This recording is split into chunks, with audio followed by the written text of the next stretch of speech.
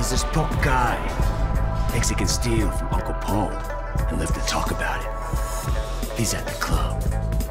When you see him, take back what belongs to the Sun On Yi Triad. 放開我老細啊！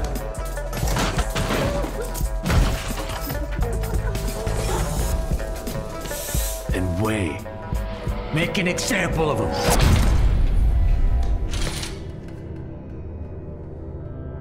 The Dragonhead will want to meet you. Looks like you're moving up in the world. When it comes to gaming, I find it tragic when an excellent game is released and ends up being overlooked or forgotten for whatever reason. Take Titanfall 2 for instance, an incredible game with one of the best single-player campaigns I've ever played. EA, however, sent it out to die by releasing it in between Battlefield 1 and Call of Duty Infinite Warfare. This move killed any attention the game would have received, hurt its sales, and eventually led to EA acquiring its developer Respawn, who would go on to make Apex Legends instead of a proper Titanfall 3. Yes, I'm still salty about this. Then there's the odd case of Marvel's Guardians of the Galaxy, developed by Eidos Montreal. It received excellent reviews and had a good launch window, but it was overlooked by the gaming public because Marvel's Avengers wasn't a good game. Since both games looked superficially similar and were published by Square Enix, most assumed Guardians was going to play the same and be of similar quality. So the game ended up underperforming sales-wise. I might actually do a video on that game in the future, because it really does deserve more attention. And finally, that brings me to the topic of today's video, Sleeping Dogs. Ever since I covered True Crime Streets of LA last December, I've been dying to talk about this game. I was going to cover Streets of New York first, but admittedly I'm not all that interested in that game. There's this misconception that the game was always meant to be the third entry in the True Crime series, but that's not exactly true. Sleeping Dogs originally began development as a game called Black Lotus, which would have starred an Asian female assassin modeled after Lucy Liu. Initially pitched by Treyarch, one of the co-developers of the Call of Duty franchise, it was going to be published by Activision until they put a halt on the production. After some renewed interest in wanting their own GTA-like series, the game would be renamed True Crime Hong Kong, would now star a male lead, and developing duties would be handed off to United Front Games. Due to over-budgeting and delays, the game would be cancelled again before Square Enix stepped in and bought the publishing rights from Activision. Since they didn't own the IP rights to True Crime, the game would be renamed one more time and become Sleeping Dogs. It would debut to stellar reviews from gaming publications, and sell a respectable 1.5 million copies within 2 months of release. Not exactly GTA numbers, but still a solid debut for a brand new IP, especially back in 2012. Unfortunately, that wasn't enough to guarantee it a sequel. Due to Sleeping Dogs, the Tomb Raider reboot, and Hitman Absolution all underperforming, and selling below Square Enix's sales projections, they axed any plans for a sequel. Though we do have an idea of what that sequel could have been. In an article written by Patrick Klepek for Vice, he went over the details of a design document for Sleeping Dogs 2 shared by a former developer at United Front Games. We would have returned to playing as Wei Shen. He'd now be working with a corrupt cop as a partner. It would take place in a brand new Chinese city, and on top of expanding the scope of the game, it would also feature the option for co-op. There's a lot more that was revealed in that design doc, so I encourage you guys to give it a read when you get a chance. I'll link it in the description down below. There was a shred of hope for more Sleeping Dogs though, as Square Enix put United Front Games to work developing an online multiplayer game set in the game's version of Hong Kong, a game called Triad Wars. It looked like it may have been the company's attempt at GTA Online, but after an announcement trailer and closed beta test, that project would get cancelled too. And unfortunately, United Front Games would close their studio in 2016. With that, Sleeping Dogs as a series was effectively dead. It's not even clear who owns the IP rights right now, as it wasn't listed publicly as one of the IPs Square Enix sold to Embracer Group, so either one of the publishers might own it now. All these factors make Sleeping Dogs such a tragic game in my eyes. To see what I consider a masterpiece of a game become a flash in the pan that didn't become the next big gaming series seriously sucks.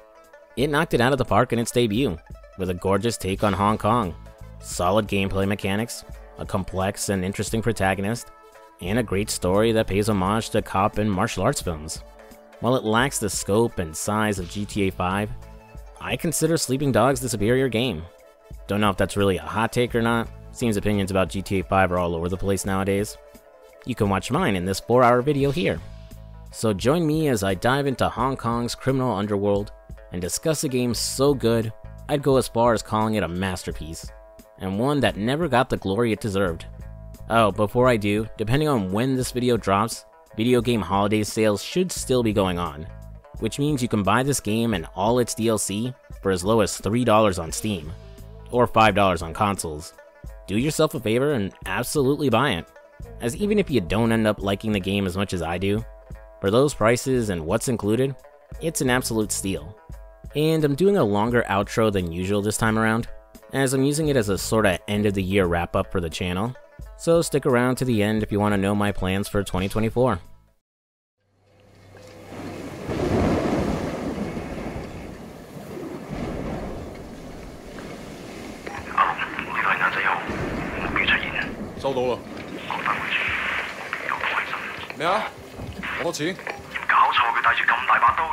He's only. I'm not fucking blind. Relax, old boy. We're on the same side, remember? 條友都幾串喎。喂，有冇貨？ Yeah, you got the money? The game kicks off with our protagonist Wei Shen and his buddy Naz facilitating a drug deal with a local buyer. Things go south almost immediately when a security guard stumbles onto the deal, and the buyer freaks the fuck out and starts hacking the poor guy to pieces. The police watching the deal will spring into action to arrest everyone, Naz and Wei taking off and leading us into the game's first tutorial, parkour. Several segments throughout the game will have you running away from or trying to chase after someone, with Wei sprinting non-stop throughout the streets or inside a building, leaping over obstacles, climbing up walls, and leaping over large gaps. It's not quite as in-depth as the parkour in Assassin's Creed, but it gets the job done, and it doesn't feel janky like the chase sequences in Yakuza. The game's verticality does add more to the exploration elements of Hong Kong, as several hidden collectibles need you to scale areas in order to reach them. Despite his best efforts, Wei is unable to shake the cops and runs right into an ambush. Wei Shen? It's Jackie from Old Prosperity, man. Oh shit, Jackie Ma. It is you. I can't fucking believe it. What are you doing here? When did you get back? While sitting in his jail cell, no doubt stressing the life sentence he's going to get for dealing drugs, Wei bumps into his childhood friend, Jackie Ma. The two grew up together in Old Prosperity projects in Hong Kong, before Wei's family left to live in America. Jackie catches him up on what he's been up to, now working for another friend of theirs by the name of Winston Chu. Winston is the leader of the Water Street Gang, and is now a Red Pole, a high-ranking member of the Sin On Yi triad his gang is a part of. As Jackie is set free, he tells Wei to hit him up when he gets out of jail, and that they may be able to get him a job doing some work for Winston. Though it's probably going to be a long, long time until Wei does get out.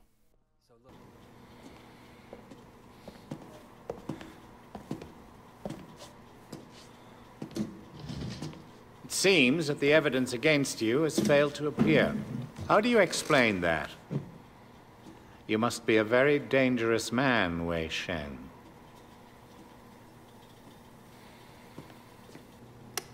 That is exactly what we want people to think. I trust that my men weren't too rough on you, officer. You might ask them the same question, sir. Those guys are out of shape. It paid off, though. I made contact with Jackie Ma.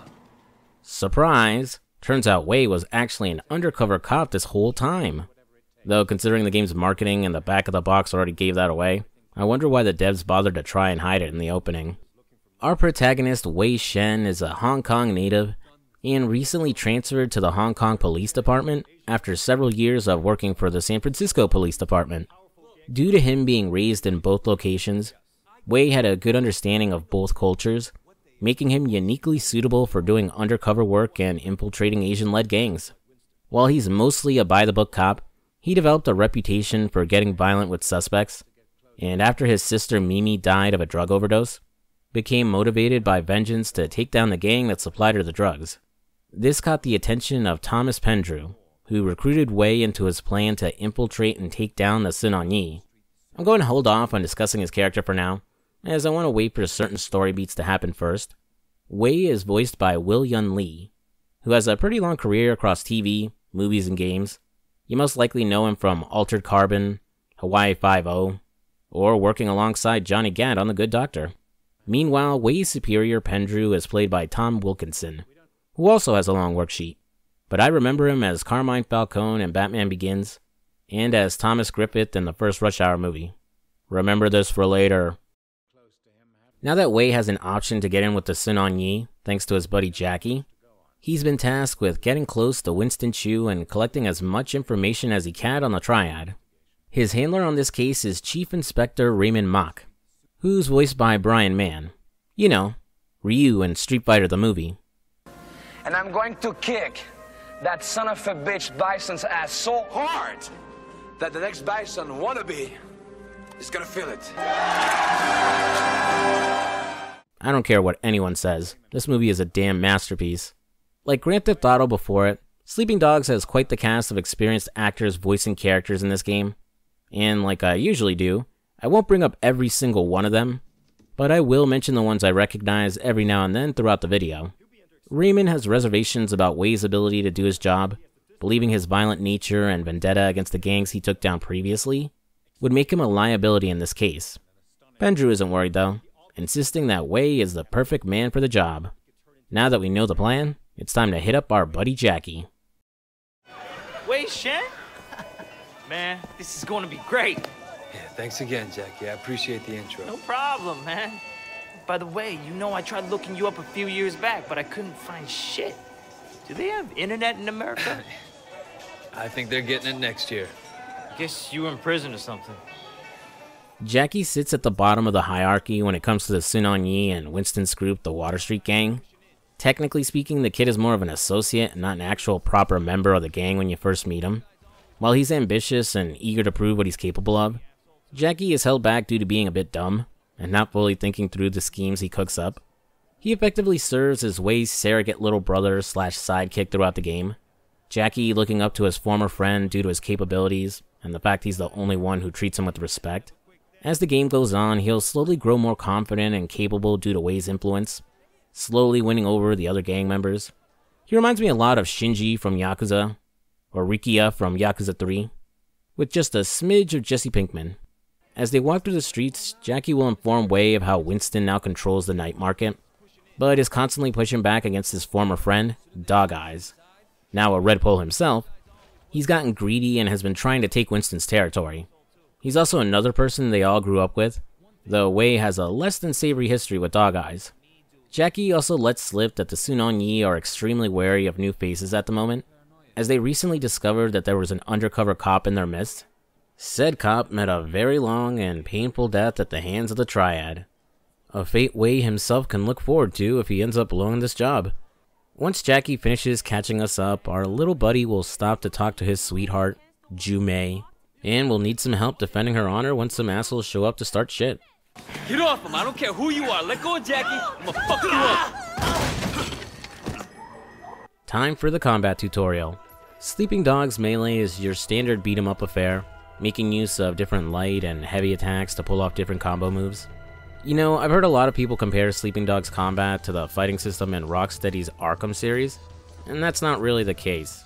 On the surface, it may look similar, but once you start a fight, you'll see there's this constant flow to combat, with Batman effortlessly moving between enemies, moving faster and hitting harder the longer his combo goes on. You have different takedown options that can remove multiple enemies from a fight, and to keep it from mashing one button over and over, you need to be on top of countering enemies or stunning others in order to open them up for attacks. Sleeping Dogs, by comparison, is a lot slower and simpler, being closer to the Yakuza games in terms of enemy encounters. Outside of using combo moves to trade blows with whoever you're fighting, or attacking them with various melee weapons you can find, you have the option to grapple them, which is the only way to break through guarding enemies. Once you got your hands on them, you can hold them in place to wail on their faces, toss them into another enemy, or run with them before smashing them into a wall or another object. Enemy attacks can be countered, rather easily actually, as they'll glow red as they're preparing to attack you, giving you a really generous window to block their move and hit them back. Though if you try to counter before they attack you, Way will instead open himself up to be hit for a few seconds. Unlike the Arkham games, there isn't a large variety of enemy types that need different approaches to dealing with them. There are basically only two. First is the standard enemy type, and second is the big beefy boys who will soak up more hits and can't be grappled unless you stun them first. Otherwise, they'll grapple and slam you into the ground. While this ends up removing some strategy to fights, it leans more into being flashier and a bigger spectacle, similar to the martial arts films that inspired the game. Depending on where you're fighting, there'll be various environmental hazards you can take advantage of to quickly take someone out. You can drop a shutter on them, kick them into a phone booth, shred their face by shoving it into a fan, impale them on swordfish heads, and much, much more. They actually remind me a lot of the interrogation kills from the Punisher game.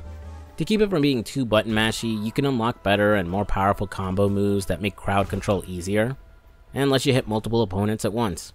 I'll circle back to the extra moves in a bit, as there's a few ways to unlock them.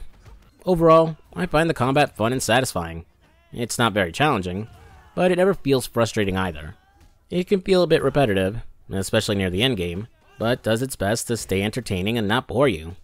After taking care of those goons working for Dog Eyes, Jackie and Wei will head over to the Golden Koi, a restaurant owned by Winston's mother, and will meet the leader of the Water Street gang. Whoa! Where the fuck do you think you're going? Relax, man. This is Wei. Wei Shen. I told you about him, remember? Fuck! We can't keep track of your bullshit friends, Jackie. No outsider. He's not an outsider. He's from old prosperity. Like us. Hochi all day. Wei's old school, you know? I grew up with the guy. Old prosperity, huh? 點解我唔記得你嘅? I've been on vacation. Jackie said you were looking for people. Oh, Jackie話嘅? No.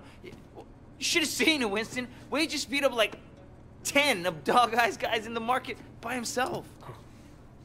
係咩? They attacked us. Despite some pushback from another gang member named Conroy, Wei manages to impress Winston when he hears that he took out several of Dog Eyes guys. Winston will send him out to work with Conroy, while he has Jackie stay behind to learn more about their old buddy Wei. We'll have to go through a brief initiation that serves as a tutorial for countering before we're formally introduced to Dog Eyes. And it was just getting interesting too. Winston, my old friend, so good to see you. How's your family, huh? What do you want, Dog Eyes? Oh, Winston, wait. Brother, I just came to talk to you, man. For old time's sake. Let's work something out here, okay? We can share the night market, huh? We're both Song Ong Yi, both grown men. We shouldn't be fighting like children. Hey, who's the new blood? It's Wei. You remember Mimi Shen? Back when you first started getting girls with Big Smiley? Oh, Mimi. Oh, yeah. First girl ever sucked my cock. Yeah, so what? Wei's her brother. And I was the first guy who ever stabbed you. You remember me now? Whoa, Wei, what the fuck, man? Seriously, Wei? I apologize. I'm really sorry. Your sister blew me. Welp, can't wait to inevitably kill that guy. Props to Wei for managing to keep his composure. Dog Eyes is one of the more memorable characters from Sleeping Dogs. He's not your typical power-hungry and ruthless criminal, more a slimy and smug piece of shit. He never misses a moment to run his mouth, especially to Wei, constantly throwing jabs at his dead sister, which cuts even deeper as Dog Eyes was the one who got Mimi addicted to drugs in the first place, which led Wei's family to leave for America in order to help her get clean. While initially presented as a smug snake who avoids direct confrontation and uses dirty tactics to muscle in on Winston's turf, later events of the game will show there's no limit to how low he'll sink to get what he wants. After he leaves, Winston will order Wei and Jackie to go around the night market to collect protection money, and remind everyone who really owns this territory. But first, I'm a bit parched. Time for a delicious Dragon Kick energy drink. Now you got a sale. You want good clothes for less? Thanks. Hope you enjoyed it as much as we did. Hey, sexy man, you want new clothes? Why don't you... Dotted around the map are various food and drink vendors you can visit to get something to eat, which will heal Wei and also give him a temporary buff, like increasing his attack, defense, or how fast his health regenerates. Oh, and they all stack on top of each other too. Since they're relatively cheap to buy and easy to get to, it's worth dining before getting into an encounter, making that already easy combat that much easier. Also, never forget, a man who never eats pork bun is never a whole man. After extorting the local businesses for protection money, and getting into another fight with Dog Eye's crew, Wei will have completed the first step in earning Winston's trust. As the mission completes, we're given the option of buying new clothes for Wei. Outside of trying to make him look stylish, with unlockable costumes that make Wei look like Agent 47, or Adam Jensen, or for some reason George St. Pierre, the right set of clothes will bestow various bonuses, like increasing your attack, defense, or increasing the amount of experience you gain. Which segues nicely into our next topic, Sleeping Dog's leveling system. At the end of each mission, depending on your actions, Wei will gain experience for his cop and triad score. Symbolized by 3 blue badges, his cop score starts off full at the beginning of a level, with Wei being penalized for when he does things like destroying public property, injuring civilians and fellow police, or biffing it when trying to climb or jump over something. While his triad score is symbolized by 3 red triangles, which starts empty at the beginning of a mission, and is filled by Wei doing hood shit like landing heavy attacks and combos, using environmental attacks, and straight up killing his enemies. Earn enough experience to level up your triad or cop level, and you'll get a skill point to spend for the respective skill trees. The cop skill tree offers upgrades that make police work easier, such as being able to instantly unlock cars with a Slim Jim, or making it easier to disarm suspects. The triad skill, on the other hand, will unlock more moves to use, increase your melee damage, and decrease the damage you take from melee weapons. It's a much better implementation of True Crime's good cop, bad cop system, as it doesn't lock you into one play style and makes it worth it to behave more violently. Granted, it's a bit harder to keep your cop score maxed out during a mission, especially ones that involve driving, as it's close to impossible not to crash into another car or hit public property.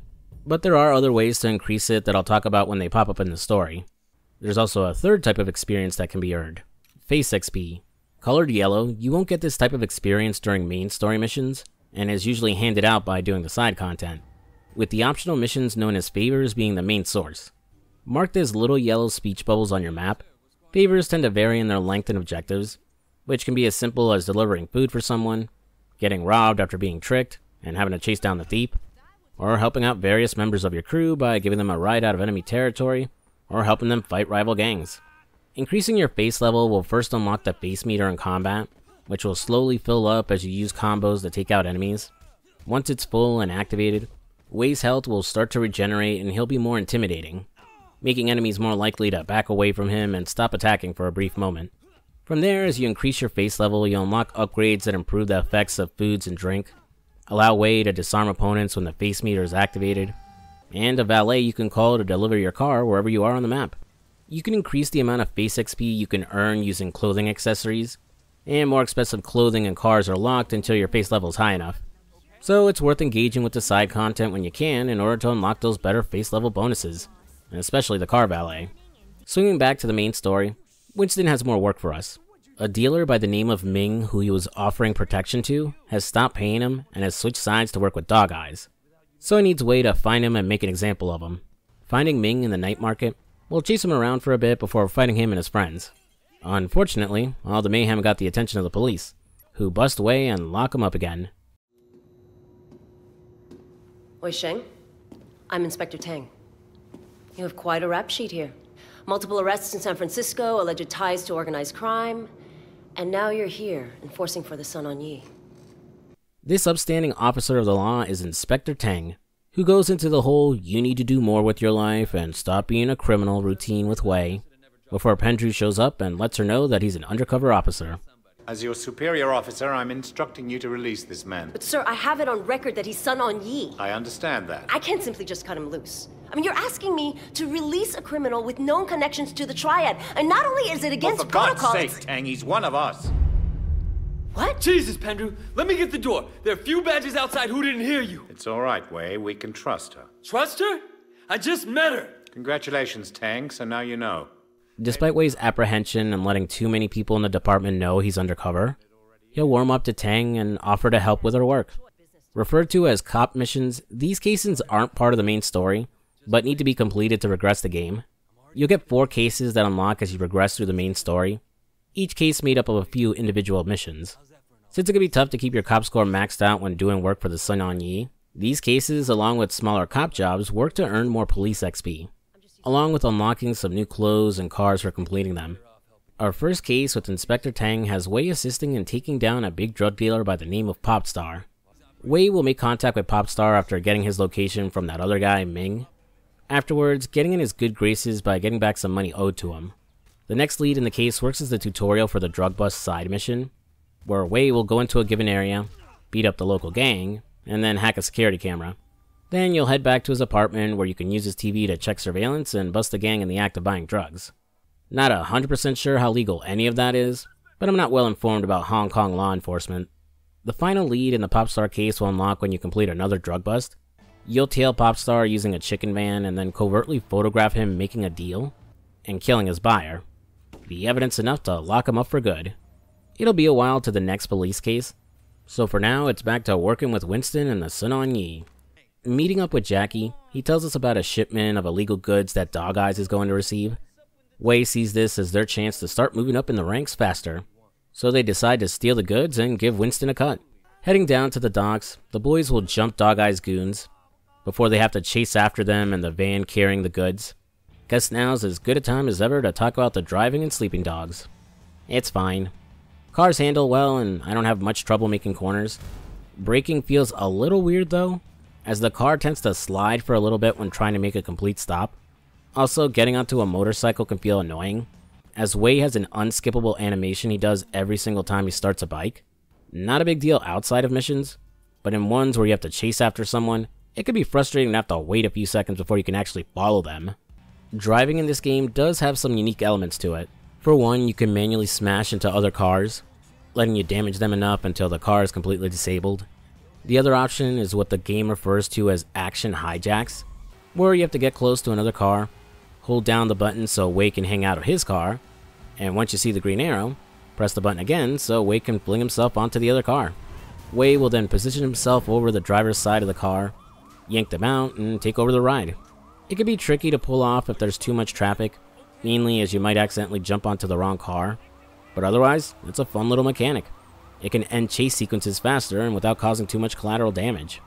After grabbing the goods and finding out they were just knockoff watches, we'll drop Jackie off near a warehouse where he'll sell them off to a contact of his. Oh well, gotta start somewhere when it comes to selling illegal goods, right? After heading back to his apartment for a good night's sleep, the following day a striking young lady will catch Wei's eye as he leaves his place. Excuse me, do you speak English? I like to think so. Enough to get by anyways. You? Yeah, Wait, what do you mean? Oh, yeah, I speak English. I kinda guessed. What can I do for you? Amanda here is the first of several ladies that Wei can date after meeting them. She's also voiced by Emma Stone of all people. I'm going to swing back to how girlfriends work in this game in just a sec, but first I want to go over some other things introduced in this mission. First is the game's collectibles, which most players probably would have discovered before this point. Scattered around Hong Kong, you can find health statues that Wei can pray at, which will increase his maximum health when he prays at 4 of them, and later 5 as his health increases. Next, we got lockboxes that carry a decent amount of cash and sometimes unlock a piece of clothing for Wei. The security cameras used for drug busts are also considered collectibles.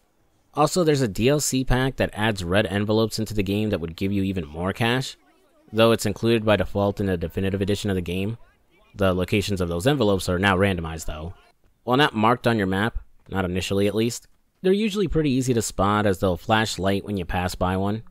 Which brings us to the last collectible, the 12 Jade Chinese Zodiac statues, which are tied to the martial arts school, which is run by Wei's former master, Sifu. Can I help you? Yeah, I'd like to sign up for some kung fu classes. I read about your school in my guidebook. Your guidebook. Yeah, it said you teach a style with a long lineage, but in spite of all that, it's still considered very effective. You want to take classes, okay. And you? Did you also read about this place in some book? Well, Wait. I know you. Yes, Sifu Kwok. I used to be your student. I'm Wei Shen. Yes. The one who went to America. So you brought this girl back with you. Your skill level with girls, very good. Now time to assess your skill level in Kung Fu.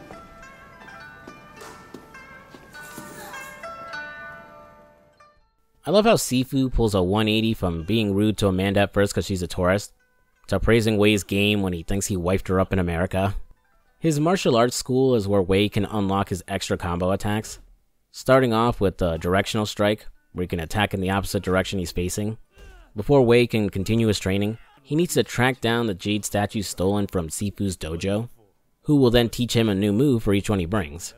The statues are hidden around the map, with a few of them only appearing in mission-specific locations. But don't worry, these statues aren't permanently missable. Though how you could miss them is beyond me, as the game will always put them in your direct path during those segments. But if you blow it, you can replay the mission from the score screen in order to get the jade statues. This does mean the better and stronger moves are locked until you get much farther into the game. You unlock finishing moves that hit multiple enemies, the ability to break a guy's arm or instantly stun them, with the final ability being a powerful counterattack in the form of the Dim Mak. What the hell is a Dim Mak? Death touch. Bloodsport is also a masterpiece of cinema, and I will hear no arguments to the contrary. While some of the extra moves can feel a bit like overkill during regular enemy encounters, they do even the odds and give you a fighting chance if you participate in the optional martial arts clubs dotted on the map. After Wei's unofficial first date with Amanda goes well, he'll get her number and can call her up for another date. Girlfriends and sleeping dogs feel very underutilized, if I'm being honest. Each encounter with one of them is more or less the same, as you'll bump into one of the girls during a story mission, get their number afterwards, and can call them for an optional date.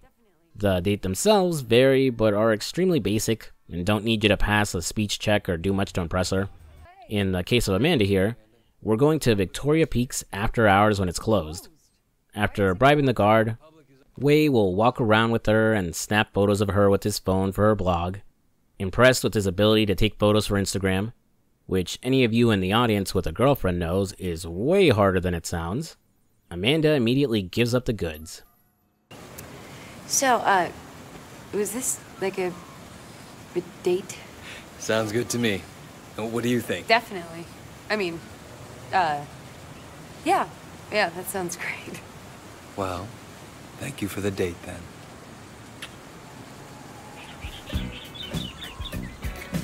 So hey, I have an idea. Oh, really? Tell me more. After sexing her real good, Wei will now be able to see nearby health shrines on the minimap, and then she vanishes from the plot, never to be seen again, which left me so confused the first time I played, especially since they had Emma Stone voicing Amanda. You'd think she would have had a bigger role in the plot as a way to market the game, with Emma playing the love interest that Wei has to constantly lie to and cover up his secret of being an undercover cop, while also protecting her from the dangers of working for the Triad. But nope, she's basically a glorified cameo. Admittedly, I'm fine that the girlfriends don't play a bigger role in the main story. I had no issue with San Andreas doing the same thing. But San Andreas' girlfriend system was more fleshed out, as you had to take girls out on multiple dates, choosing things they like in order to raise their relationship value, until you max it out and gain whatever bonus they offered. Yeah, being able to unlock the ability to see a certain collectible on the map instantly is useful, but maybe you can unlock more clothes or cars if you continue dating them? I don't know, could just be me being nitpicky. As someone who has sunk hundreds of hours into Persona 4 and 5, I really loved all the work involved in getting your relationship up with another character. The small stories they'd have and all their interactions with the playable character. Not just whatever bonus or upgrade you'd get for doing it. It just feels more like something that was thrown in as opposed to a mechanic they put some real thought into. That's it for the tutorials and dating for now, so let's head back to the Golden Koi and continue our work for the Sun On Yi.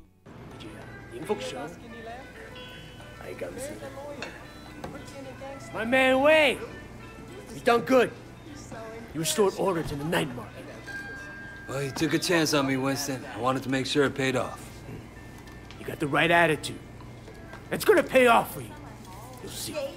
Winston, impressed by Wei's abilities, gives him his own minibus racket to control. He just needs to take control of the route from its current owner, Dog Eyes.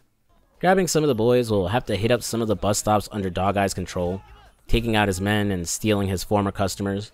During this fun drive around the city, Conroy, that guy I brought up before, will be giving Wei a lot of shit.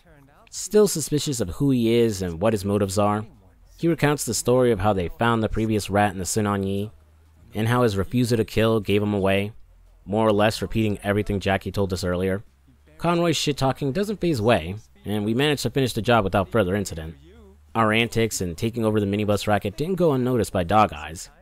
As explained by Winston in the next mission, the manager running Club Bam Bam has stopped paying him protection money and is now siding with Dog Eyes. So it's up to Wei to go and change his mind. After getting past the bouncer and into the main club, he needs to sweet-talk the hostess and his next one-night stand, Tiffany, in order to find Benny, which he does by demonstrating his lovely singing voice during some karaoke.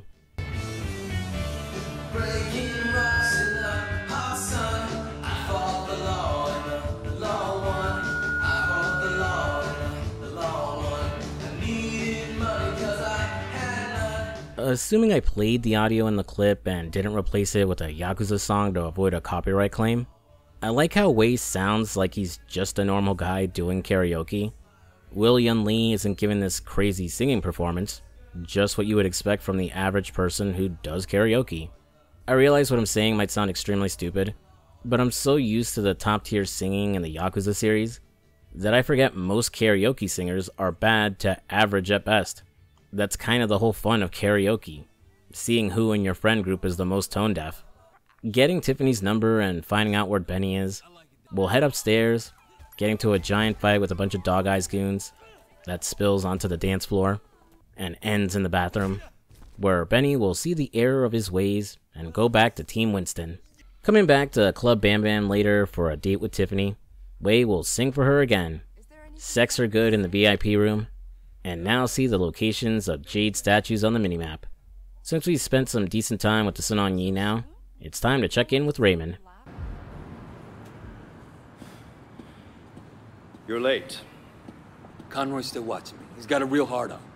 Is your cover compromised? Well, you haven't fished me out of the harbor yet. All right. How are you doing? How am I doing? Fuck, Raymond, where do I start? There's a civil war brewing in the Sun On Yi. Winston and Dog Eyes escalated practically every day. Don't you read my fucking reports? I mean, you personally. How are you doing? While Wei is certainly on edge, he's got more issues to deal with, as after you complete the first cop case and take down Popstar, Winston will ask him to drop by the Golden Koi. Wait, we've been waiting for you. You guys smell something? I do. You know what happens to rats, Wei? Yeah, I heard. Yeah, Conroy gave me all the details when he was helping me out on that minute. Who the f do you think you are, huh? You come in out of nowhere and suddenly our guys start to get arrested? He ratted out Popstar, Winston. I know he did. Oh, you gonna do it or what? This motherfucker right here's a snitch. Is that right, Ming? You fucking rat. I sent you to Popstar, but now he's in jail. Yeah? And who stands to gain the most from that? You're gonna take over Popstar's whole ketamine racket now. No more scraps for you. You'll supply the whole city with drugs. You and Dog Eyes. Popstar's gone, but you're still dealing, aren't you? So who's supplying you? Are you guys actually listening to this asshole? He's a rat. He's a fucking rat. You're still working for that bastard, aren't you? Wait, Winston, I swear. Always a dirty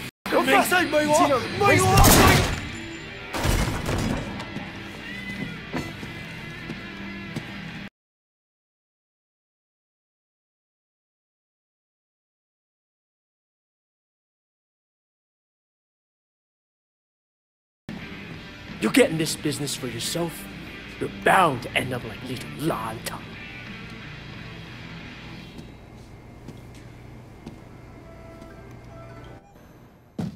You know what happens to rats when he ratted out Popstar, Winston? I know he did! Are you gonna do it or what?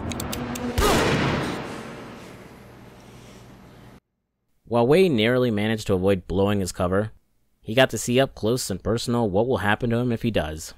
Since I haven't really gone into it, now's as good a time as ever to talk about Wei's character. I brought up that he's mostly a by-the-books cop, who can get a little violent at times.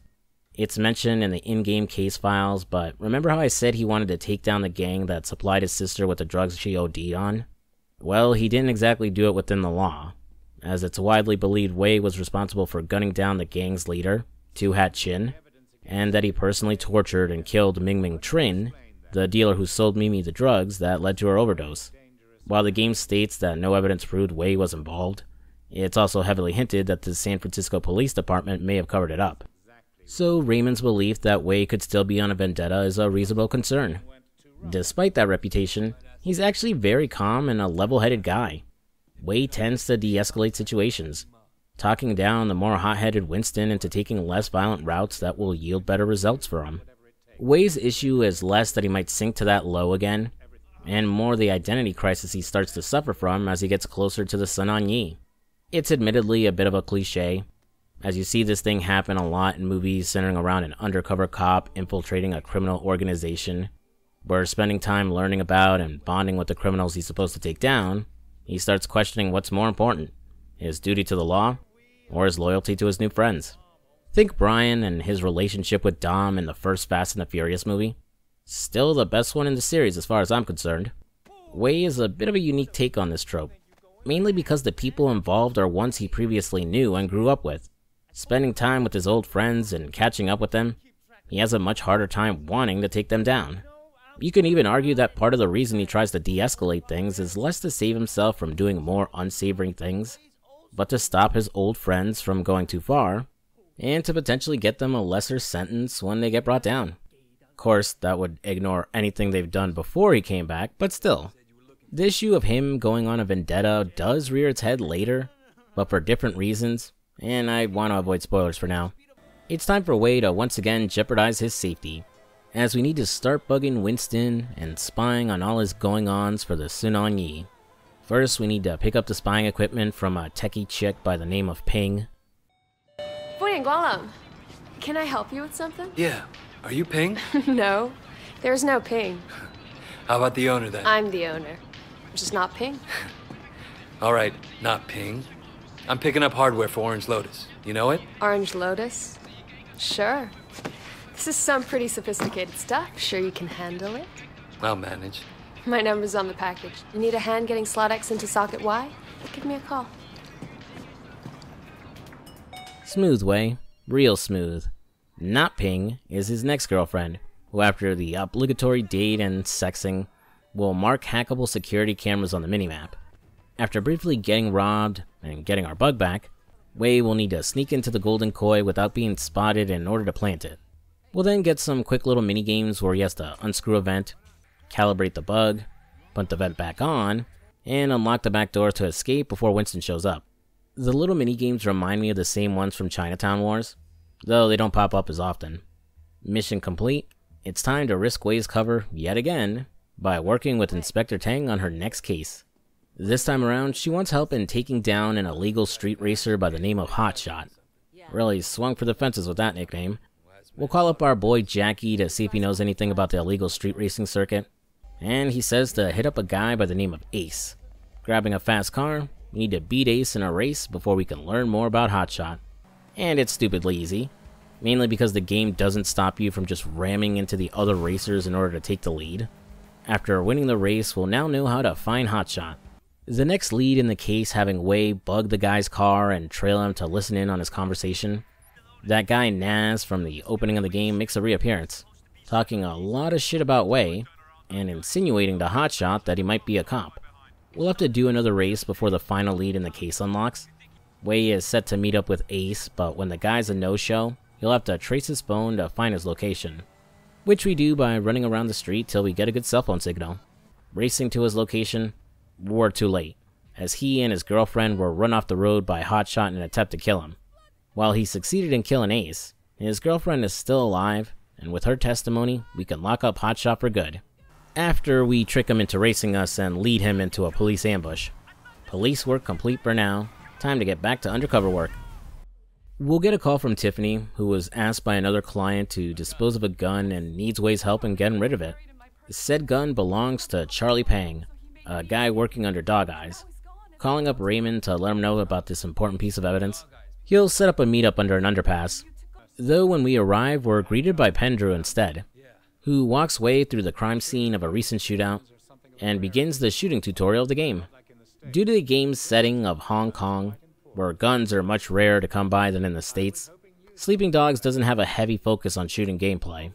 In a similar fashion to True Crime Streets of LA, that means you can't buy any new guns, you can't pull out your pistol during a brawl, and any new guns you come by during a mission get dropped and don't get carried on into the next one, with the exception of some unlockable pistols you can acquire, which I think is to the game's benefits, as it allows for more mission variety, and stops you from steamrolling every encounter by pulling out your best gun.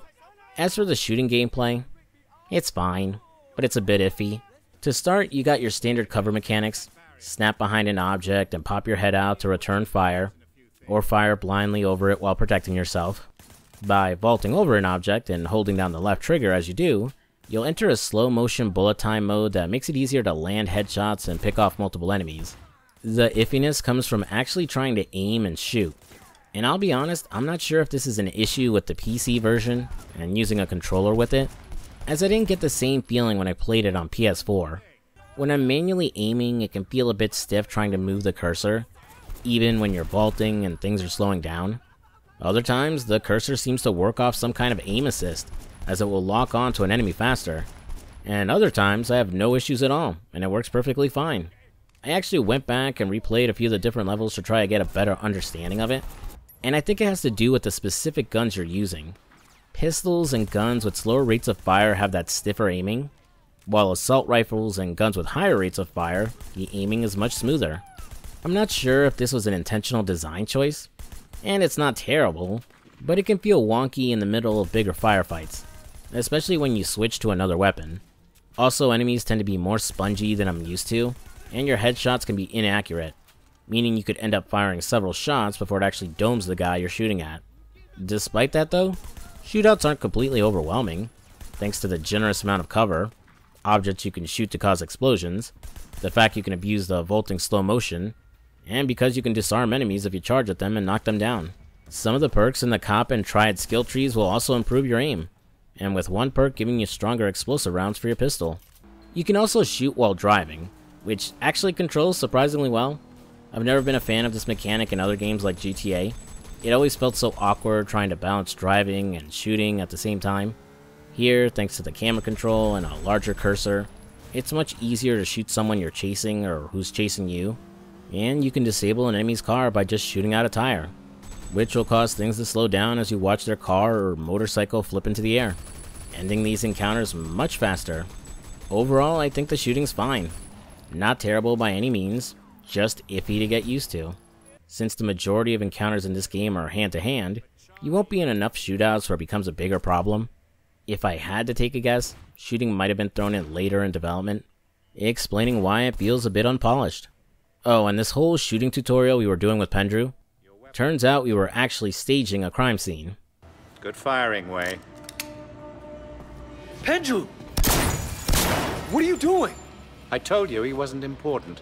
Now he is. He's going to help us nail Charlie Pang. It's for the greater good, Wei. You understand? Call me crazy, but I'm starting to think the police aren't any less dirty than the criminals they're trying to put away. Our newly acquired gunslinging skills get some immediate use in the next mission, as the civil war in the Sunan Yi has escalated yet again. Dog Eyes went after Winston's family, shooting up the Golden Koi, injuring some of the customers and killing 2 of his men. Though his mother luckily made it out okay. Boiling with anger, he wants the sweatshop Dog Eyes moves his drugs through burned to the ground, and a dealer by the name of Shiwa who runs the place dead. Once again, Wei talks him down, reminding him that taking such a big source of money from the Sunan Yi could piss off their chairman. He suggests burning the place down, but keeping the dealer alive, putting him to work for Winston and kicking the chairman a bigger cut. He agrees to Wei's plan and sends a large group of boys to the warehouse to get the job done. After fighting through half of the sweatshop and shooting my way through the other half, we'll find Siwa and chase after him as everything explodes around us. The local cops will greet us outside, and Siwa will give us the slip and run off in a cop car, leading to one more chase that introduces the action hijack mechanic. Dragging the guy back to a garage owned by Winston, he'll thank Wei for all his good work, and that asshole Conroy apologizes for not trusting him. Hey man, look, I don't do this often, but I'm sorry, I was wrong about you. You show your true colors tonight, brother.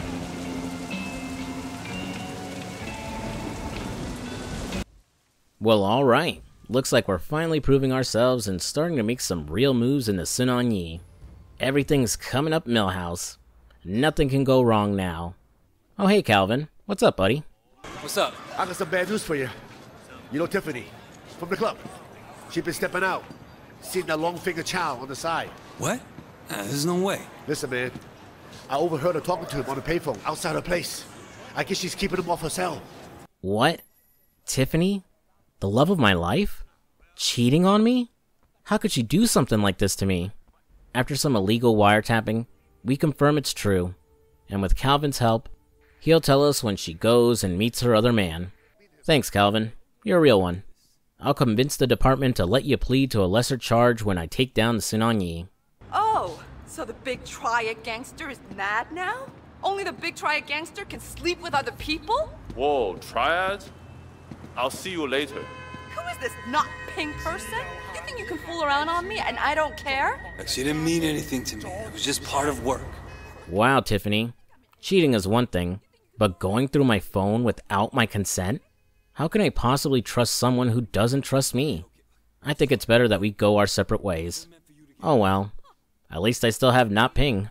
Say Jinyan, I went by Bam Bam Club looking for you. Who's Tiffany? You rat! You cheating pig! I can't believe I ever fell for you! I can't believe I let you do all those things! I will never forgive you. Never! Just don't even try. Just don't even bother. Okay? Okay, call me. Man, you really can't find a good woman these days, can you? Oh well. Who needs them? They're just a distraction from my work for the Sinanyi. I'll just go to bed, wake up recharged, and go hang out with Winston and the homies. This guy wants in, he's gonna have to show me some blood on his hands. You show your true colors tonight, brother. You are an officer of the law. Meeting up with Winston, his little war with Dog Eyes hasn't gone unnoticed by the chairman of the Sinanyi, Uncle Po. He's called to sit down to get his side of the story, and Winston will ask Wei to accompany him there. The boss man is noticeably rattled, as even by keeping Siwa alive, Uncle Po could still punish or even kill Winston due to this whole mess. On the way there, he admits his frustrations in getting put into this situation in the first place. Proud of all he's built, but potentially losing it all, just because Dog Eyes got greedy, and Winston couldn't stand down. Having grown closer and more confident in Wei's abilities, he asks him to look out for the rest of the gang in case something happens to him, admitting he's far more capable of a leader than his other men. Aw, that's sweet, Winston, but hopefully it won't come to that.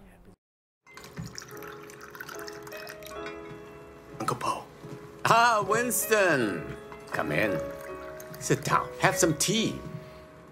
And you, young man, must be Wei. Winston speaks very highly of you. Winston has been a good friend to me. I've tried to do right by him. I like the way you think. That's the attitude that makes us strong. Loyalty, discretion. Used to be more common. It's been a while since we got ourselves another notable actor in this game, with James Hong providing the voice of Uncle Po. Fitting he would star in what was once a game part of the True Crime series, as he was also the voice of Ancient Wu in Streets of LA. And I think he played another character in Streets of New York.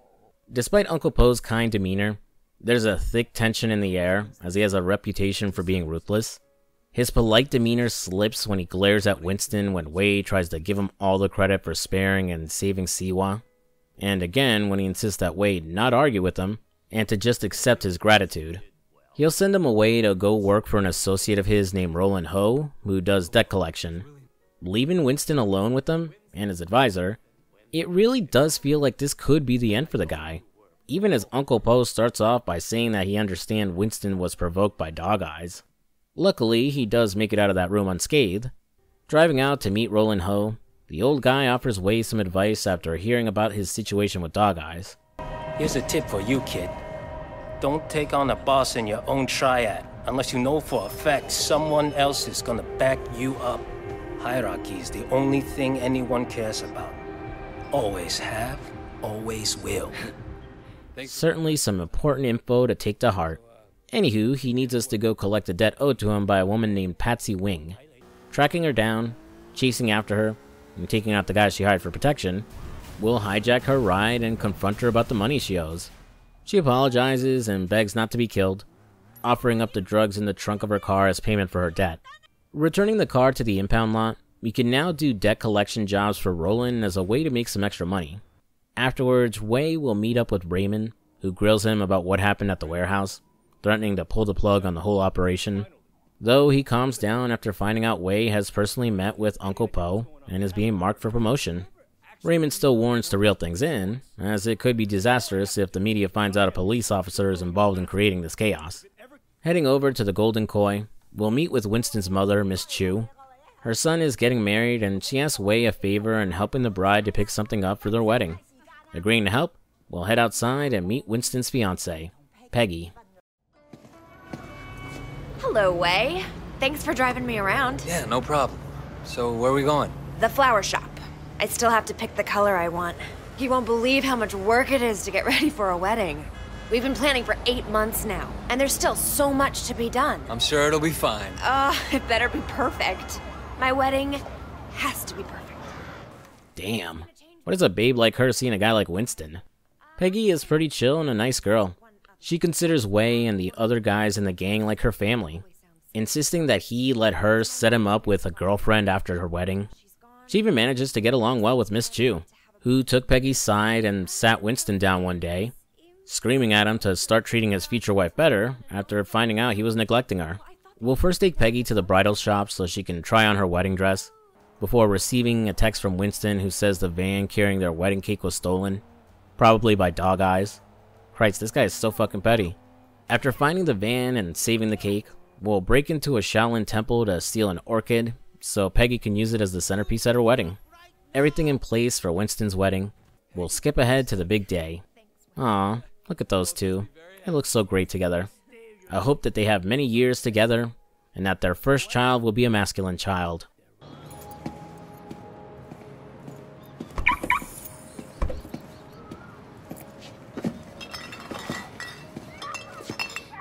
Shit! Hearing gunshots and finding some guests dead outside, once Wei makes his way inside the main hall, he'll discover that the catering staff were actually triads in disguise, possibly their rivals, the 18K, and are now attacking the wedding guests. Fighting and then shooting our way through them, Wei will eventually make it to Winston and Peggy, but he's too late. Winston! Shit! Oh God. Peggy! Wait. Get Peggy out of here. She doesn't deserve this. Winston. Winston! Fuck. Shit. Peggy.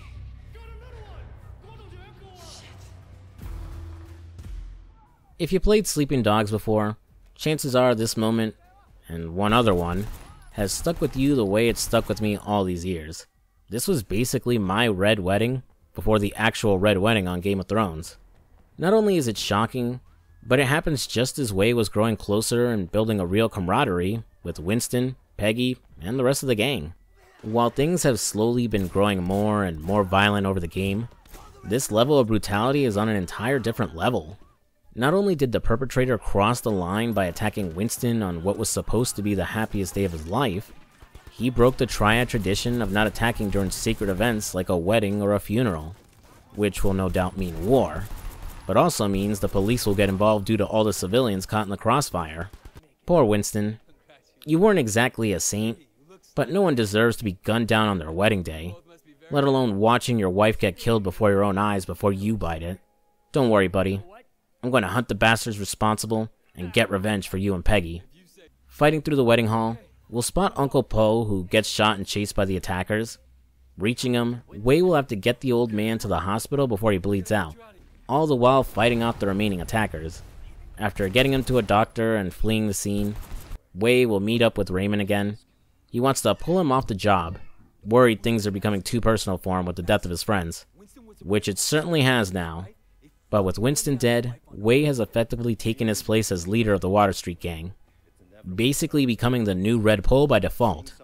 Raymond backs off again, but it's only a matter of time before things boil over and Wei loses control. Anything happens to me, you look after our people, okay? Get Peggy out of here. Winston! She doesn't deserve this. No!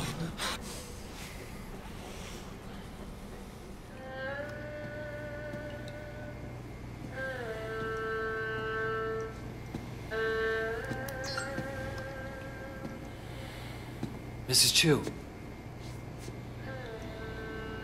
I was just stopping by to see if there was anything you needed. Dropping in on Miss Chu to offer his condolences, Wei lets her know that he recognized one of the shooters and promises to find him and get answers on why they attacked Winston. She has another idea though, and asks him to bring the guy to her instead. I wasn't sure who Wei was talking about at first, but it was this guy we saw who shot and chased after Uncle Po, a guy by the name of Johnny Ratface. After calling up Ricky Wong, someone we briefly met before sitting down with Uncle Po, he gives us the guy's number and we track him down to the docks. After a very long sequence that has us chasing him all over Hong Kong, we nab him and bring him back to Mrs. Chu. Johnny the Ratface. Meet Mrs. Chu. Winston's mother. Osama! I don't know what this guy told you! 佢話俾我聽 ，Winston 死嗰日你就喺嗰度。 Fuck! 家你話俾我聽，邊個叫你做啊 I don't know what you're talking about, you crazy old bitch! Please! 喂，你而家應該走，你走啦喂。Wait! Don't leave me here! She's fucking crazy! Okay, I'll tell you anything you want to know! Just please, don't! Heading over to Club Bam Bam to meet with the boys, they get into a discussion about what their next moves are, and how they plan to get revenge on the 18K, the Sun On Yee's rival triad who most believe were responsible for the wedding massacre. Wei isn't convinced it's them, and thinks some other group may want them to think it was 18K in order to cover their trail. Their conversation is soon interrupted by the arrival of Ponytail, the right-hand man of Big Smile Lee, another red pole in the Sun On Yee. With Winston's death, he's there to let them know that all profits from the club will now go to Big Smile Lee. Wei, however, isn't down with that idea, which leads to a giant shootout throughout the club, which eventually spills onto the streets. From there, he and Jackie will chase after Ponytail, Wei going at it solo when their car gets taken out, the mission ending in a one-on-one fight between the two. Tell your boss, stay the fuck out of my territory! Fuck you, Wei!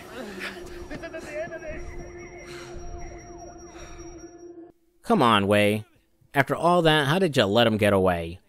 Running from the cops, he gets saved by a mysterious person in a limousine. Once they make it to safety, he's properly introduced to his savior, Broken Nose Jang, yet another red pole in the Sun On Yee. She reminds Wei that he'll need the backing of another red pole if he plans to butt heads with Big Smile Lee. Jang is willing to be that person, however she's concerned about the stability of the Sun On Yee, especially if Uncle Po doesn't survive his injuries. So an election would need to be held to choose the next chairman, not so subtly asking for Wei to back her if and when the time comes, as the only other option would be Big Smile Lee, who Jang feels will ultimately lead the triad to ruin with his more ruthless ways. Since that asshole Lee just shot up our club, it's an easy choice to back her.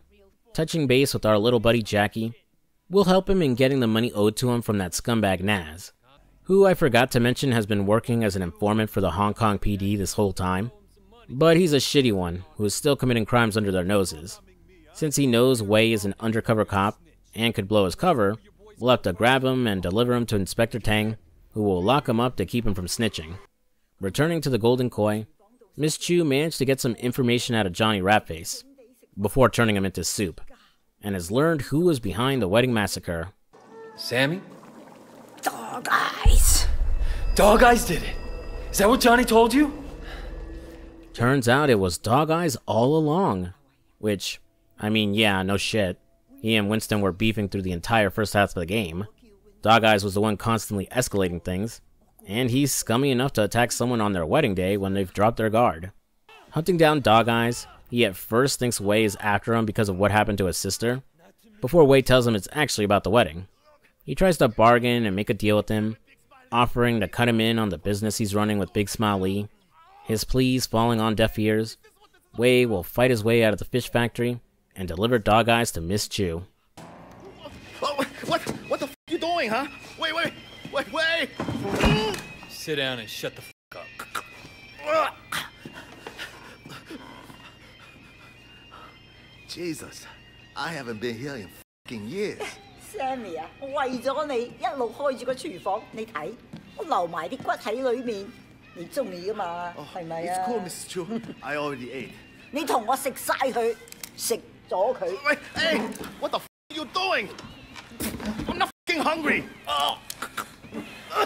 Sammy，你避下我面，我特登為你做噶，唔使驚。 唔係淨係你一個人，你個朋友 Johnny 啊，老鼠仔佢都喺呢度喎。What the? He's crazy! 佢而家喺湯裏面，或者我將你放喺煲湯裏面。Wait, if you have a problem with me, then let's sort it out ourselves, okay? We don't need to bring her into this. Sorry, it's nothing personal, just business. Oh God, I'm sorry, please, no. Well, I think this is a fitting end for Dog Eyes. Getting hacked to pieces by the mother of his former friend that he killed. I'm not so thrilled about Big Smile Lee taking the reins and becoming the big bad for the rest of the game. Mainly because he lacks the cockiness and personal connection to Wei that made Dog Eyes a compelling villain that you love to hate. Big Smile Lee is basically your run-of-the-mill evil crime boss. Like, they try to connect him to Dog Eyes' actions, but nothing outright says he ordered the wedding massacre. It ends up benefiting him for sure, what with Uncle Po getting shot, but that seems more like a coincidence than something he planned for. I don't know, maybe there was some cut dialogue or content that would have tied him to the whole ordeal better. Oh well. In the meantime, we got another police case to take care of. Dropping in on Inspector Tang, she needs help in investigating a potential serial killer. One who's been targeting triads for the last 6 months. Heading down to where the local cops are holding his latest victims, we find out one of them is our fellow gangmate, Vincent. Who was he again? Oh, this guy. Yeah. Kinda hard to feel anything here when the guy is basically a background character. Oh, and I'm just going to speedrun through this case, as we're not investigating a real serial killer, but a crooked doctor who was harvesting organs and selling them on the black market for the 18K. Man, another disappointing serial killer side mission after the last one in Watch Dogs? What the hell? Well, let's just go and check in on Uncle Po. Heading to the hospital, he gathered his remaining Red Poles, Broken Nose Jang, Big Smile Lee, and his nephew, Tu Chin Sao. Any guesses on why he's called that? The Sun On Yi needs a temporary chairman until Uncle Po is recovered. Big Smile Lee tries to nominate himself for the job, but Jang beats him to the punch and nominates Tu Chin, as she believes that since he's Uncle Po's immediate family, he can maintain stability and carry out his wishes without any agenda. The old man agrees, while also asking his advisor Pockmark to formally initiate Wei to become a Red Pole, and that he also bring along any members in his group that aren't formally Sun On Yi. Yeah, despite all the work we've been doing for them, pretty much everyone under Winston was still considered foot soldiers and part of his gang, but not full Sun On Yi. Wei's initiation requires him to hunt down and eliminate a former dealer for the Triad, one who refused to stop selling to kids and switch sides to the 18K. Telling Jackie the good news, we'll pick him up to find our target. And things don't go exactly as planned.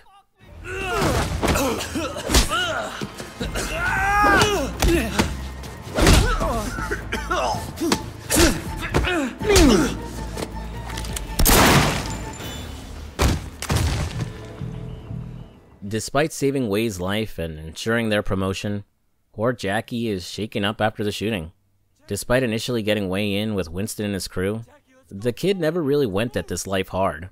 He always tries to make his moves by stealing and selling goods, and never really took part in the more ugly work the gang does. This is the first time he's ever killed someone, and even if it was to protect his friend, it's still an ugly feeling. Things will only get worse for Jackie too, as after the gang are all sworn in and become official Sun On Yi, Wei will meet with Raymond, who wants him to start investigating an associate of the Triads by the name of Sonny Woe. Oh, and to set up Jackie to get arrested so they can use him as an informant. Wei doesn't take it well. Oh, before I forget, Jackie Mao, we're taking him in. Jackie? From what I read in your reports, he'll be a good source of info, and it won't be hard to make him talk. We'll need you to set him up for us. That makes no sense. He's nobody. He's a criminal, Wei. You're a cop. I hate to be a broken record, but it sounds like you're getting attached. I'm not getting attached.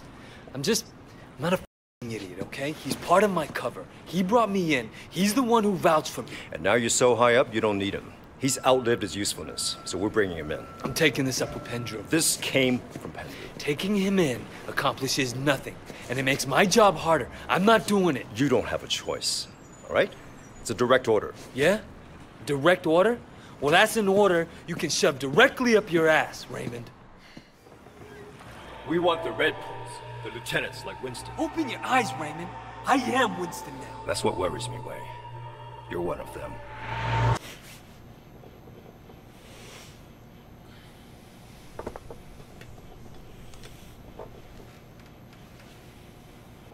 His superiors having forced his hand, Wei has no choice but to set up his buddy Jackie. Meeting up with the kid, he tells us about a shipment of jewelry that the 18K are about to receive down at the docks. On our way down there to steal it from them, he fills us in that he hasn't been sleeping so well since he killed that dealer. It also sounds like Jackie is starting to have second thoughts about this life too.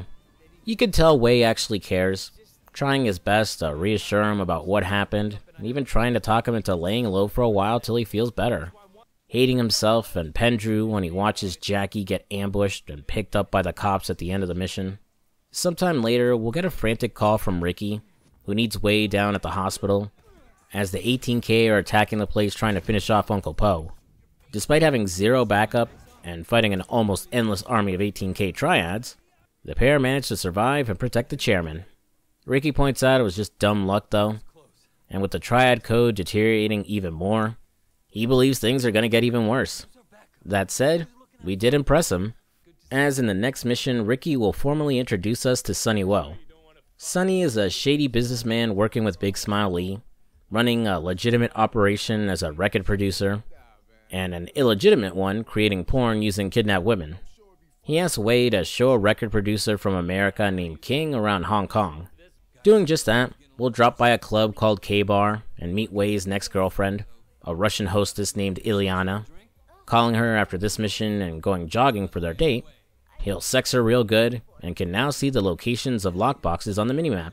After showing King a good time, we'll drop him off at his place and he and Wei will make a deal to distribute drugs from LA. Returning to Sonny, he wants Wei to go pick up his newest upcoming starlet, a girl by the name of Vivian, who is also Ricky's girlfriend. Heading out to meet her, we're introduced to her friend Sandra, Wei's final hookup, and who is voiced by Lucy Liu.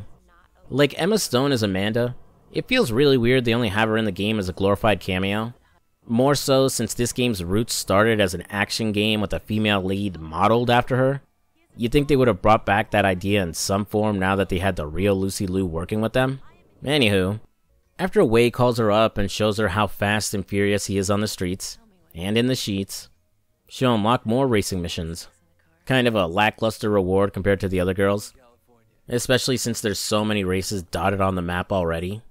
I get they were out of collectibles, and all the other optional stuff like the fight clubs, cockfights, and mahjong are already on the map, but I don't know, maybe unlocking her sweet ride would have been better. After the mission ends and Wei is done playing chauffeur, he'll get a call from Ilyana whose friend has gone missing. This unlocks the final police case, which involves a kidnapping ring. I'm going to skip the finer details, but Wei will discover a guy named Yar Kwai Lai is behind the kidnappings. And after asking Ilyana to act as bait, he's able to find the missing girls and get the evidence needed to put the guy away. This case ended up making Ilyana my favorite of Wei's girlfriends, mainly because she has a little more to do, and you can actually get to learn more about her. It's not much, but it's something. Or maybe I'm just a sucker for a girl with a Russian accent. Who knows? Ah, Wei, 歡迎歡迎歡迎 Kind of you to join me. Care for some tea? 嚟，飲啲茶。 Thank you. Meeting up with Broken Nose Jang, she's not thrilled that Tu Chin is getting so comfy in his position as temporary chairman, especially since he plans to make it permanent if Uncle Po dies.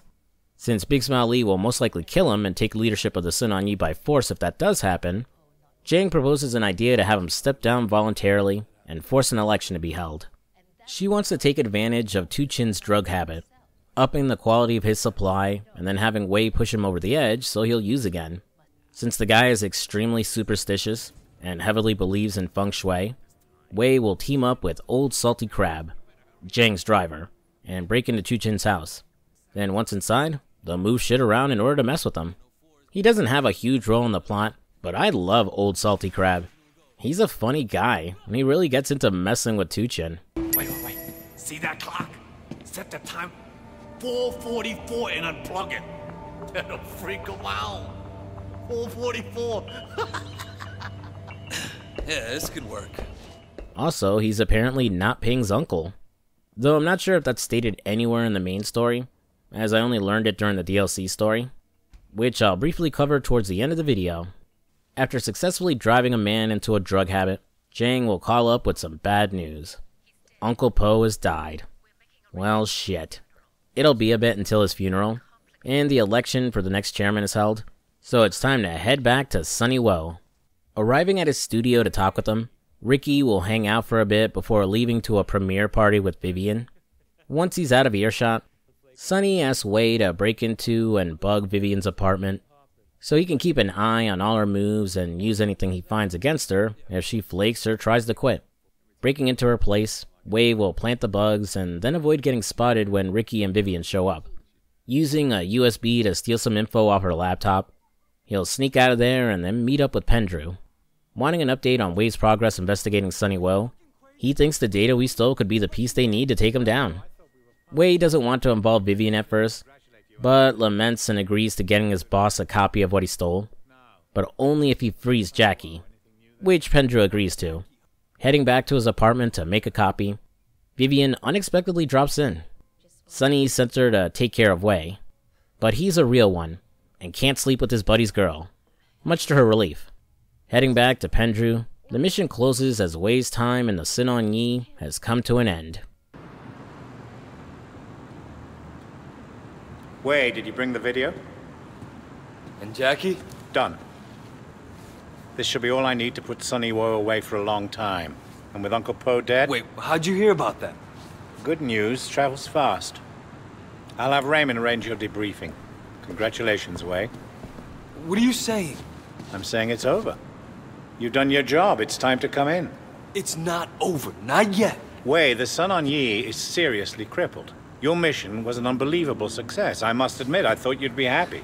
Big Smiley will take over. It'll be even worse than it was under Poe. I can't come in now. I'm not finished yet. I understand your personal reasons for doing this, your history with the Sun on Yi. This is why I selected you. But you've done more than enough. Those are my orders. Fuck your orders, and fuck you too, Pendrew. I came on to take down the Sun on Yi, not to shuffle the deck. Shen, you're making a mistake. Wei, the Sun on Yi is seriously crippled. Big Smiley will take over. It'll be even worse than it was under Poe. Shen, you're making a mistake. Fuck your orders, and fuck you too, Pendrew.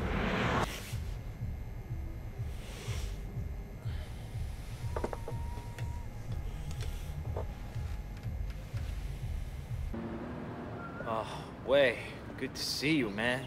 Thanks for picking me up. You joking? Of course I'm gonna pick you up. You're my boy. You okay, Jackie? They treat you all right in there? Despite the heated exchange Wei had with his boss about being done with his case, the old guy did honor his end of the deal and got our boy Jackie out of jail. We'll get him hooked with a new suit and then make our way to Uncle Po's funeral. During the drive, he admits that while sitting in the joint, he's had a lot of time to think about what he wants with his life. He wants to leave the criminal life behind, especially if the end of that life is getting killed. Jackie isn't sure he's cut out for much of anything else, but at least he wants to try. Maybe run some kind of business with his girlfriend, Jumei. That's the girl he was sweet-talking near the beginning of the game, and we haven't seen since. Also, I'm not actually sure if she is his girlfriend now, but he brings her up a lot.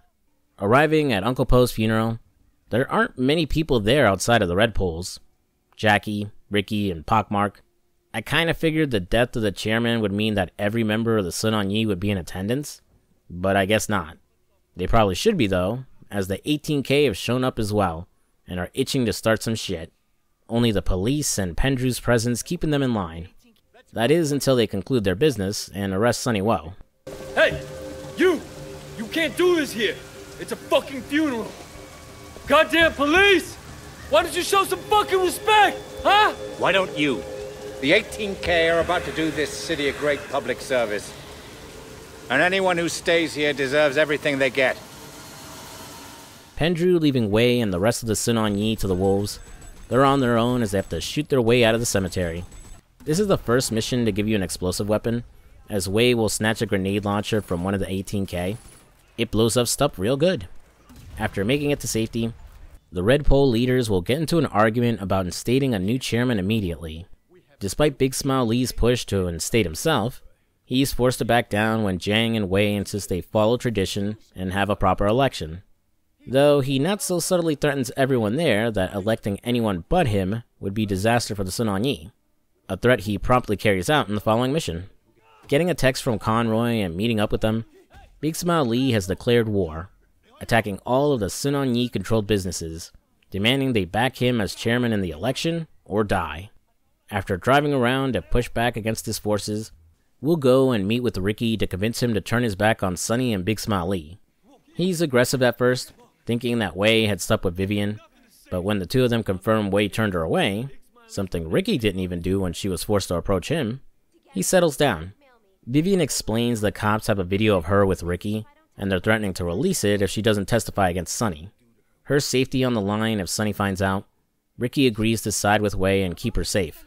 With Sunny Woe out of the way, that just leaves Big Smile Lee to take care of. Wei will get a call and meet up with Raymond afterwards.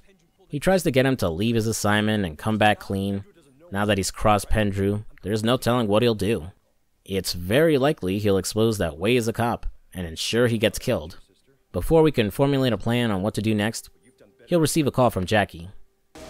Jackie, not now. I'm busy. Mr. Shen, we have your friend, so listen very carefully. You'll receive our instructions. Follow them if you want him to live. Look, it's Jackie. I need to go. Wait! Wait! Oh yeah, I forgot all about Jackie. After the chaos at the funeral, I didn't realize that he was nowhere to be seen when everyone got to safety. His abductor will send Wei a location on where to meet, which predictably is a trap as the 18K are waiting there to ambush him. After taking them all down, getting the phone off their ringleader Horseshoes, and using it to trace the location of another guy, Ziwa, we'll chase after him and get his phone, to finally find out Jackie's been buried alive on Magazine Island. Ah shit, I hope it's not too late. Calling up Old Salty Crab in order to get his hands on some heavy artillery, Wei will hop on a boat and make his way to Jackie, fighting off an endless wave of 18K goons until he finally gets to the island. Jackie! Jackie, shit! Oh, fuck! Oh, fuck, man! You alive? Come on, Ty! Fucking great! Fuck! Fuck! Fuck! Are you okay? Fuck! Fuck, man! Fuck! Oh, man! Calm down. I'm right here, brother. Thankfully, they only buried Jackie alive, so we made it in time before he ran out of air. On the way back to the mainland, he explains that Big Smile Lee's guys grabbed him at the funeral, this entire experience vindicating his decision to leave the Sun On Yee for good. Wei supports his choice, but asks him to come to the election and testify what Big Smile Lee did, which Jackie agrees to. The following day, Jackie will text Wei wanting to meet up, and, well, let's just let this scene play out. Jackie! Jackie? The fuck? Oh, fuck! Oh my god! Jackie! Ah, fuck! Jackie! Ah! Ah! Ah! Motherfucker! Ah! Oh, Jackie. My poor Jackie. You didn't deserve this. Like the wedding massacre, this is that other tragic scene from Sleeping Dogs.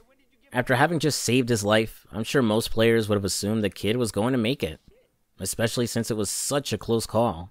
But then bam, it pulls the rug from under you, not only killing Jackie, but in a much more brutal way than Winston and Peggy. You can't see it because I had to censor it for YouTube, but the poor kid was gutted. His insides spilling out of him when Wei finds him. And he was heavily tortured before they finished him off. They didn't even kill him to shut him up, just as a means to get to Wei. Such a heartbreaking end for a kid who was so damn close to turning his life around. Hello, Mr. Shen. Or should I say, Officer Shen. My name is Mr. Tong. Perhaps you heard of me? Fuck you! I'm no cop!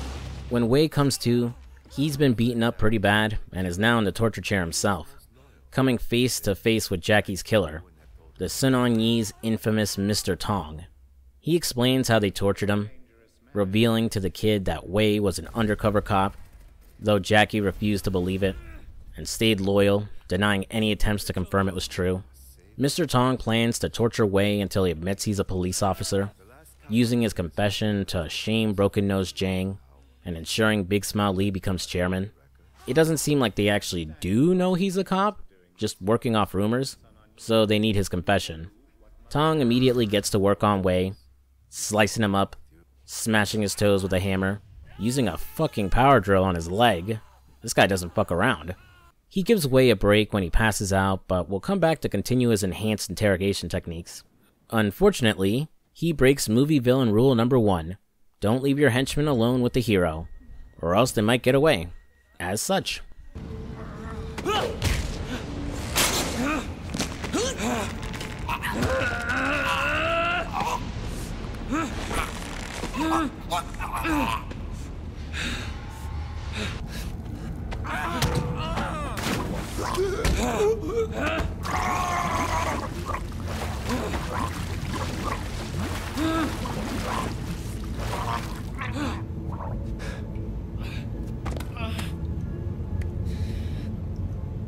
Wei, finding his second win and activating his health regen, will now fight his way out of the building, beating up everyone in the first room, before shooting his way throughout the rest of the level, until finding that bastard Mr. Tong and getting his revenge for Jackie.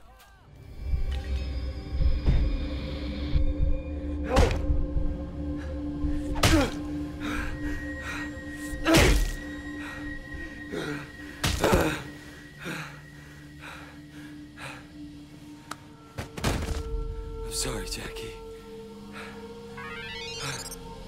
Fuck. Lee. Fuck the election. You did this, Lee. And I'm coming for you. Motherfucker. Heading to Big Smile Lee's location, it's another big shootout throughout the docks and then his restaurant, killing his right-hand man, Ponytail, surviving a point-blank range hit from a shotgun, and then chasing after Big Smile Lee one last time, leading into a final battle surrounded by a ring of fire, just like in True Crime Streets of LA. You pussy!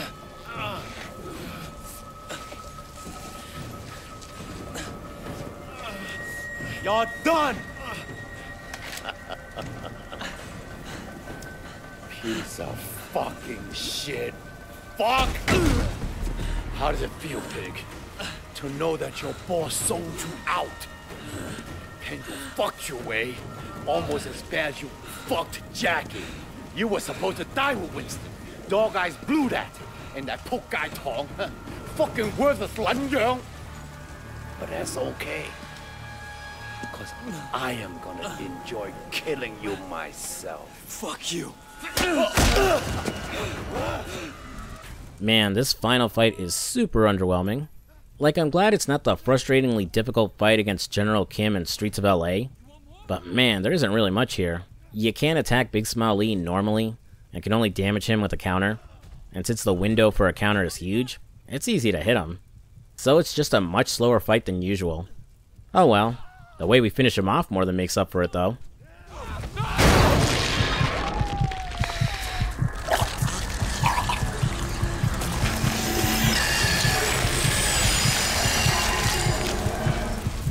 All this dirty business finally over with, Raymond will check in with Wei. Thanks to Big Smile Lee, we now know for sure Pendrew blew his cover. Unfortunately, since we turned him into ice chips, we have no testimony to prove it.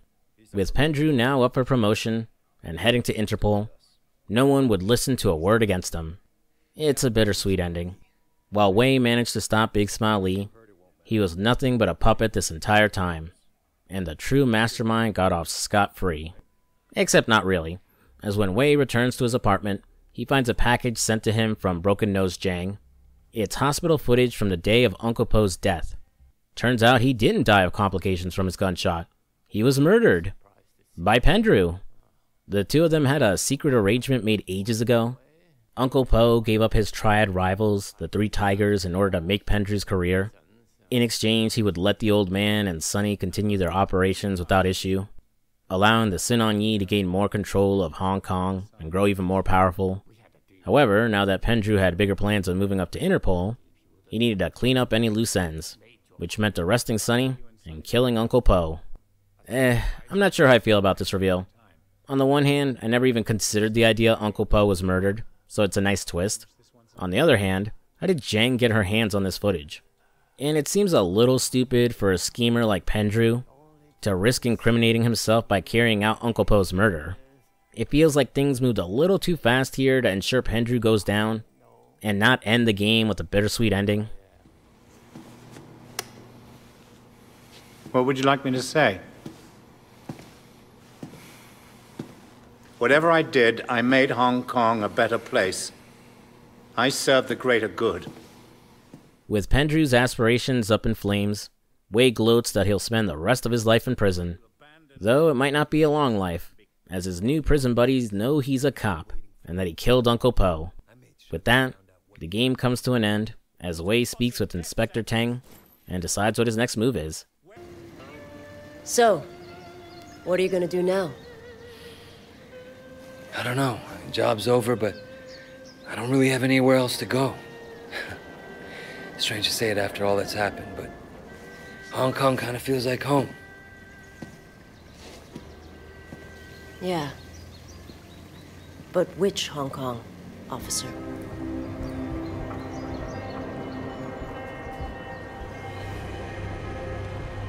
And what about Wei Shen? He proved himself to be loyal to me, one way or the other. And isn't that what really matters? Leave him be.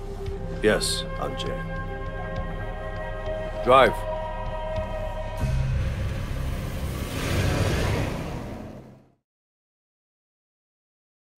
Alrighty, before wrapping up this video and summing up my thoughts on the game as a whole, I'm going to briefly go through the DLC. I know I ended up skipping the DLC for Watch Dogs, so as an apology, I'm going to do a shorter video review for that in the future, as it really deserved attention. First of the DLC is Nightmare in North Point, which brings a spooky spin on the game's setting. The restless spirits of the dead have escaped hell, and are running amok in Hong Kong, thanks to the machinations of Big Scar Wu, a former Red Pole in the Sin On Yi who's come back looking for revenge. In life, he was too ruthless and out of control, so Uncle Po ordered his execution, with Big Smile Lee's enforcer Ponytail carrying out the deed. He and a group of guys would run him over, stab him over 42 times, and finally grind up his body at a cat food factory. And as one final fuck you to him, they made sure to preserve his pinky finger, denying him proper rest, and so his spirit would never find peace in the afterlife. Man, what did he do to make them niggas that mad? Like, for real, his demise is so excessive and petty. I really gotta wonder what he did exactly that pissed off Uncle Po that much. After everyone in the underworld found out how he was turned into cat food, they started calling him Smiley Cat, the name of the brand and factory where his corpse was ground up. Hating his new nickname, and everyone making fun of him in the afterlife, he broke out of hell seeking revenge on the Sin On Yi. And since most are dead by this point, he settles on tormenting Wei and kidnaps Not Ping, who I guess is his canon girlfriend. Smiley Cat has summoned an army of Chang Shi and Yao Guai to help him. Since Wei can't exorcise them by chanting Yu Mo Guai Guai Fai Zi Zao, he'll have to follow Uncle's other advice instead. Magic must defeat magic! After drinking a special tea that replaces his face meter with a sort of chi meter, Wei can now fight back against Smiley Cat's undead forces. Teaming up with the ghost of Vincent, you know, that one guy in the main story who was killed for his organs, Wei will stop the spirits of the underworld, save Not Ping, and put an end to Smiley Cat once and for all. Overall, it's a fun DLC, and probably my favorite of the three. Reminds me a lot of what Rockstar did with Undead Nightmare and Red Dead Redemption. It's just painfully short, with a runtime of about an hour, so it doesn't really get to explore the new ideas it introduces. The same problem plagues the other two DLCs. Next is the Zodiac Tournament, an homage to Game of Death and other 70s martial arts movies. Unlike the other two DLC, which can be started right from the main menu, for this one you have to go to the starting mission in-game to access it. Wei will participate in a mysterious martial arts tournament on a faraway island. Putting his kung fu skills to the test, You have to fight some of the best fighters around in order to win and make it off the island alive. Probably my least favorite of the three. While it does introduce new opal statues to collect and unlock a new mixed martial arts fighting style, it's again held back by being way too short. And the final DLC is Year of the Snake, taking place after the events of the main story, and the only one of the DLC that could be considered canon. It starts with Wei being demoted to a regular beat cop. After doing some regular police work, he'll end up butting heads with the doomsday cult that believes the world will end on Chinese New Year. And to facilitate said end of the world, they have been ordered by their mysterious master to carry out various bombings all across Hong Kong. So it's up to Wei and Inspector Tang to hunt down the cultists, uncover their plans, and bring a stop to the master's plan before innocent people get killed during the Chinese New Year celebration. This one was a bit of a mixed bag. While I liked this storyline, most of the missions felt very repetitive, and it really didn't do much different from the main game. Overall, I liked the DLC, but I would have preferred one bigger content expansion as opposed to these 3 smaller slices. Turning Nightmare and North Point into a bigger story like Undead Nightmare with tons of new demonic creatures to fight and new moves to unlock would have been so much better. To sum up my thoughts on Sleeping Dogs as a whole, it really is the definition of a jack of all trades. It does quite a lot of things good, some great even, but doesn't necessarily excel or reinvent anything. And I'm totally okay with that. Like, not for nothing, when did being a jack of all trades become a bad thing? Not every game needs to redefine the genre or be the best in that genre. It's absolutely okay for a game to be an 8 or even a 7 out of 10 experience. I use the word masterpiece a couple times throughout this video, and when I say that, I don't mean Sleeping Dogs is perfect or flawless.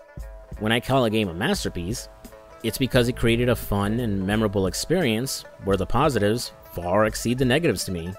The last game I reviewed, Watch Dogs, was a fun game, with engaging mechanics, a decent open world, and with some memorable side characters, but it was dragged down by its seriously flawed protagonist and story. Sleeping Dogs' flaws, however, aren't big enough where it drags down the entire experience. I wasn't big on Big Smile Lee being the big bad, or how abrupt the ending feels with dealing with Pendrew, but they don't distract from or ruin what's good. I like Wei as a protagonist. Hong Kong is gorgeous. Its open world isn't too big, and it has just enough to find something to do outside the story. The combat is simple but fun. The shooting is a little iffy, but not terrible or frustrating. The story was strong enough to make me care about its characters. What happened to Winston, Peggy, and Jackie has stuck with me ever since I first played the game. It's got a lot of what makes Yakuza popular, and why I like that series so much. It's a game that got so much right on its debut. Shit, GTA 3 had a lot of flaws when it debuted, but it still ended up being popular and redefining gaming as we know it. Similar to my other favorite games I consider masterpieces, like San Andreas, Chrono Trigger, Final Fantasy X, and Mega Man Legends, Sleeping Dogs created an experience that stuck with me, and I love returning to it time and time again. It might sound hyperbolic, but that's what makes a game a masterpiece to me. I'd like to point the finger at Square Enix for killing the series and not greenlighting a sequel, but I don't know that I can. Remember, this game wouldn't have seen the light of day if they didn't buy the publishing rights from Activision. They needed to see some return on investment. So if they barely broke even, they may not have wanted to take the risk.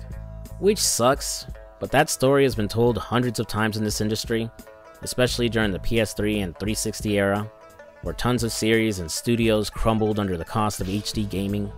Sleeping Dogs should have been the foundation for a new, big and popular gaming series, with millions of units sold.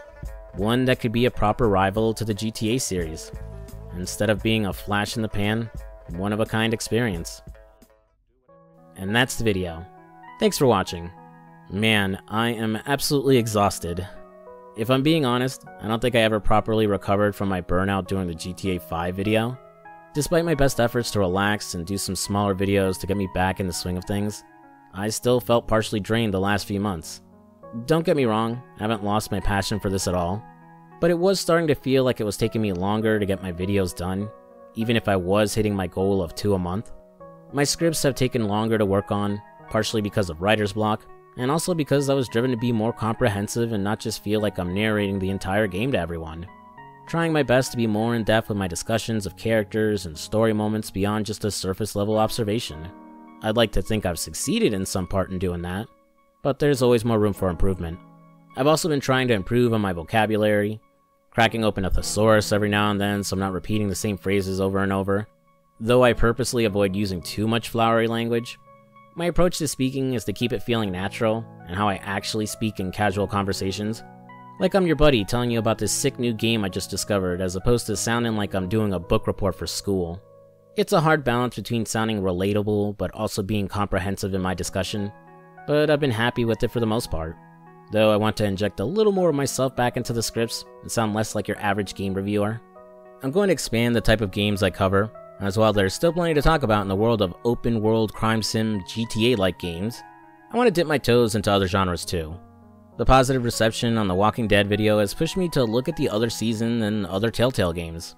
I'll probably take a look at The Wolf Among Us before I do Season 2 of The Walking Dead though. If you saw my poll on my community page, you know I want to start covering Final Fantasy games, and it looks like the majority of you want me to talk about Final Fantasy VII first. Which, admittedly, I'm probably biting off way more than I can chew by discussing what many still consider the best Final Fantasy game, if not the best game of all time. More so because the game has been talked about to death at this point, but I'm eager to take the challenge, especially because I don't have the same attachment to the game that other fans do. And honestly, I really like the direction that remake is going in. Don't worry, I'm not going to come in with a contrarian point of view trying to act like it's overrated. I absolutely agree that it's an amazing game. It's just not my favorite Final Fantasy, or even the best in my opinion. That's Final Fantasy X.